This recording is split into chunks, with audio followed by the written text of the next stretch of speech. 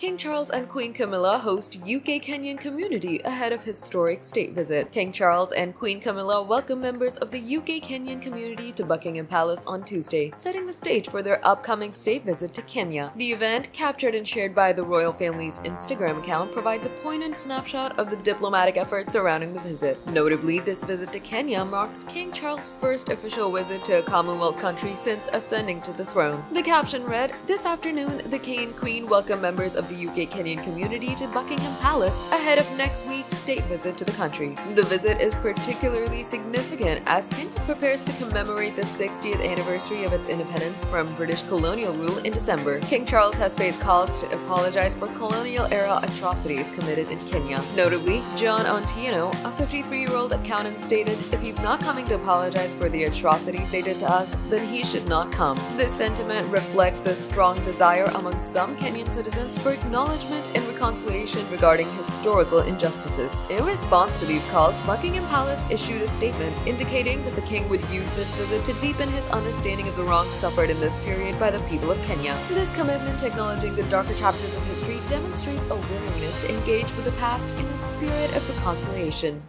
Stay tuned for the latest celebrity updates.